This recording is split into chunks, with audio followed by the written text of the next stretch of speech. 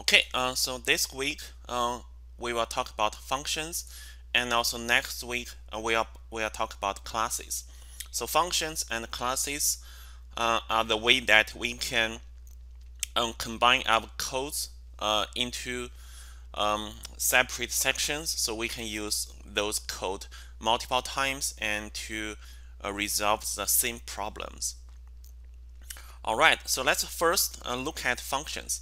So functions are just a piece of the Python code or the rules that can take zero or multiple inputs, and also normally they will return a corresponding output.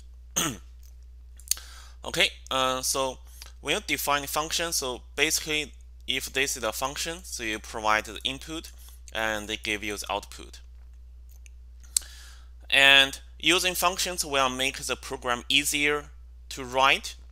Okay, and because if you have, let's say, do the calculations, the same calculations, or to resolve the same problems multiple times, and you can use a function, and also you can use that function to do the same job multiple times. So you don't need to write all the same Python code, and it is easier to read. So for the other programmers, so they just need to understand your function one time, and next time when they say the functions, so they will know that what they are doing.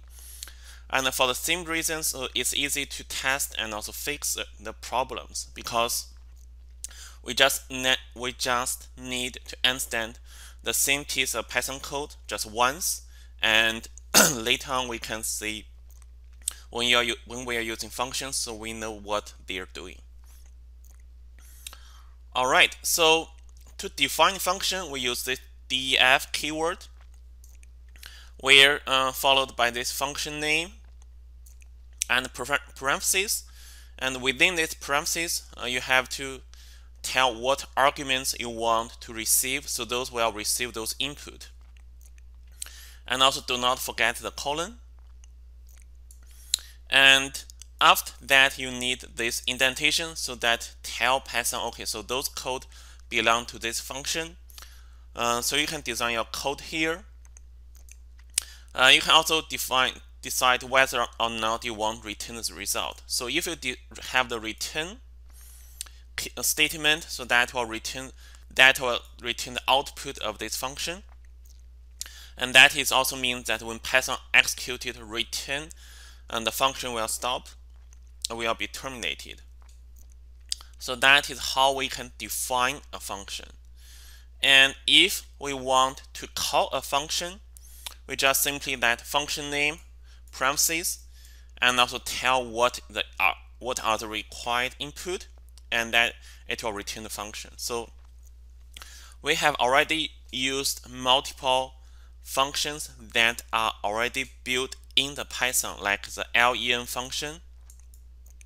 Okay, for that input, it can be a sequence or the list or the string. Okay, so that is function name, and also those are the argument, and it will return the number of the items that within this list or within this string. Okay, so let's define our first function. So first, let's go to our local repository and update our local repository, and let's create new file. So this is lecture 8, and for this lecture we'll talk about functions.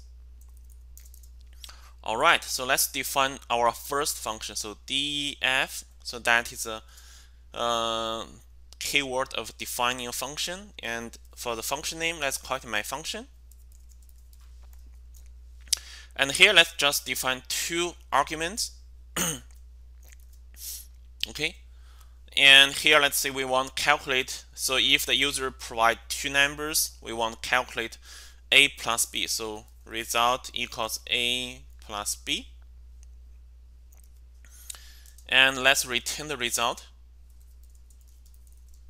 Okay, so now we have just defined our function. So def, the function name, here we have two arguments, and within this function, so we have those two inputs from user, result equals a plus b, and next we return the result. So now let's call this function. So to call the function, we can just my function, and now let's provide inputs, so 1 and also 2. Okay, and let's print that output. So print 1 plus 2, and now let's run it. And now you can see we have 3. And you can try different numbers. Okay, so here we just defined our first function. So now let's talk about some more terminologies in a function. So arguments. So argument is a piece of information that passed from the function. So to call a function. So those arguments can be positional or can be the keyword.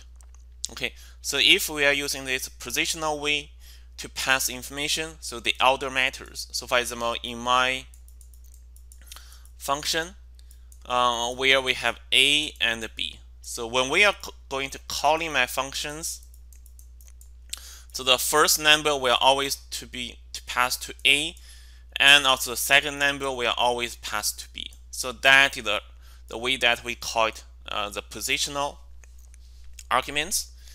And we can also use a keyword.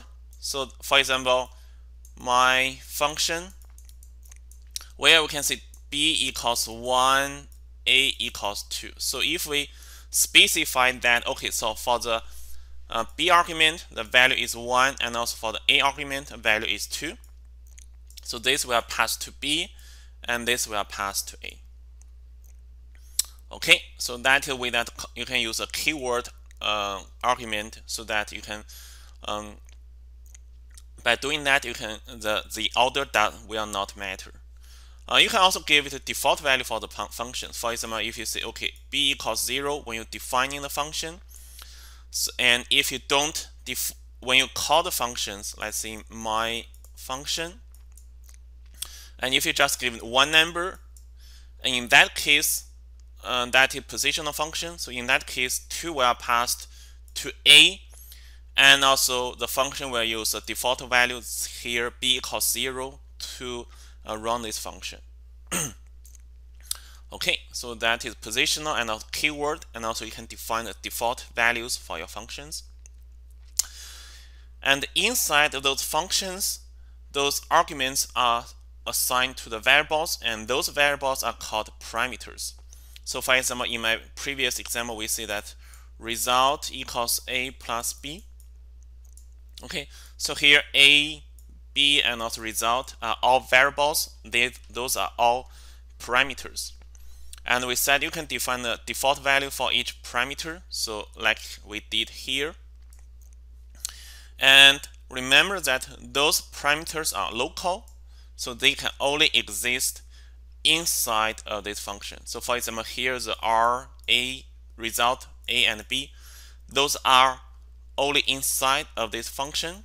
So when you want to call those variables outside functions, you will have errors. Okay, so let's see what does that mean. So here we see that we have two arguments. Okay, and argument inside those functions are called variables, parameters. So we have result a and b.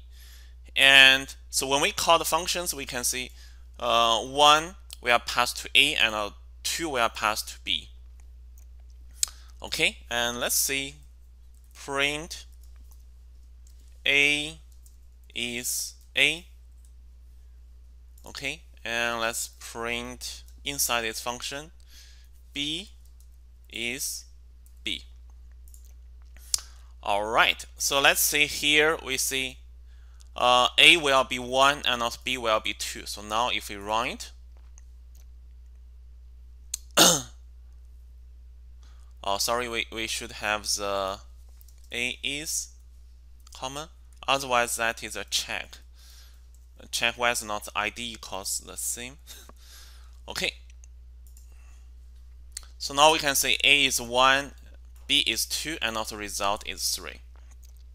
Okay, so that is because we put a as first, that will pass to a. and this is 2 is the second, so that will pass to B. So if we switch the order, so in this case, A is 2 and also B is 1. Okay, you can say A is 2 and also B is 1.